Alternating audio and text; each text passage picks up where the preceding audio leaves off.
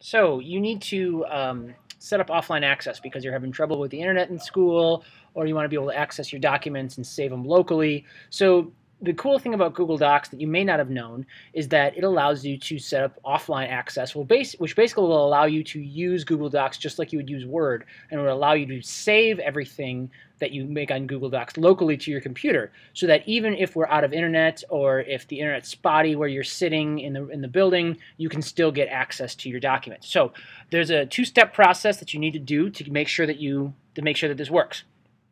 First thing you need to do is you need to go over here, look on the left-hand side. You'll notice it says My Drive right now, and you'll notice about 2/3 of the way down, there's something here that says Offline.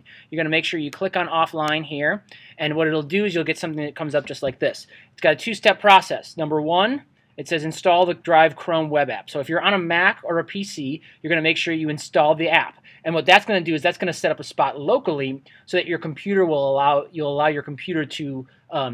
the documents that live on your Google Drive to live also on your computer and back up there. So once you do that, it'll say you have the web app. So either this will be a button that says download the Chrome web app, or it will say you have the web app. Once it says that, you go ahead and click on that, and it'll say you have the web app. The second thing is it says enable offline editing.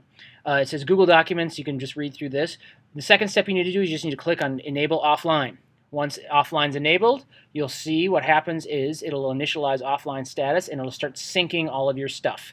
So once it starts syncing all of your stuff, in a short period of time, depending on how big your Google Drive is, you'll be able to access all of your stuff, whether you have internet access or you don't. You'll be able to edit your documents, and they'll save locally so that you don't have to worry about whether or not the internet is working.